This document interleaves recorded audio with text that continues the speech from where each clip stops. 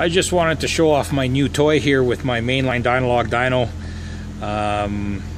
As owners know, I mean, the dynos will communicate over CAN bus or serial port with 40-50 different ECUs. So they didn't support Megasquirt, and I'd been bugging Todd and Andrew there to get it working for me. And so this was just quick. We just threw this MS plug and play Pro into the Supra.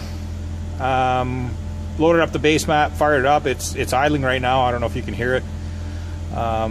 Then pinned just quickly the two CAN bus wires and got some little alligator clips, and it's just real cheesy. I just wanted to see if it all works.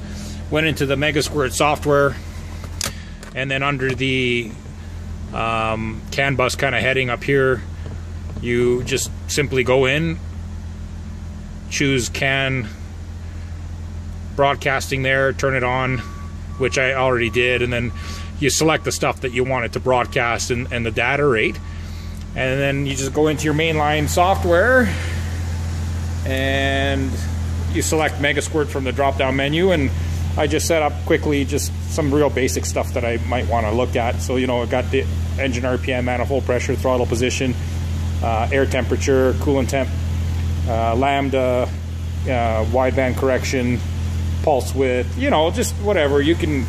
There's anything that the ECU puts out, the dyno can display. So it's pretty cool. I love my new toys, and really thankful that Todd and Andrew are like right on there, doing customer requests. So it should be a lot of fun.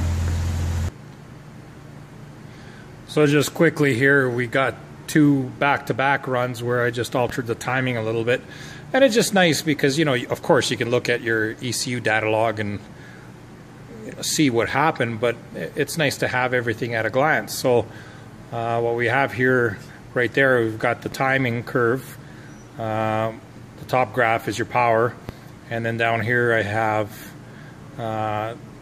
manifold pressure, or boost anyway, gauge pressure. And I bumped the timing just a little bit. The power, we lost a little randomly coming up onto boost, and then at a couple spots, but then above like 5800 there, it completely smoothed the graph out. Like it's beautiful now. So I like the extra timing, and you can always tell like a good sanity check then is you see the boost is slightly lower, and what happens is when you have more timing advance, depending on the turbo and the exhaust housing, you make less heat, so the boost will drop a little bit. So it kind of makes sense. So looks great, and it's just, you can see all your ECU data along with your plot at a glance. The other thing here we noticed then, just quickly scrolling through it, you hit the space bar, you could set up a whole bunch of parameters and switching between them with spacebar. So we'll go quickly. There's air fuel there, and then injector pulse width caught my eye. 16 milliseconds, especially up here at 7,000 RPM. That's pushing 90% duty cycle. So we are done.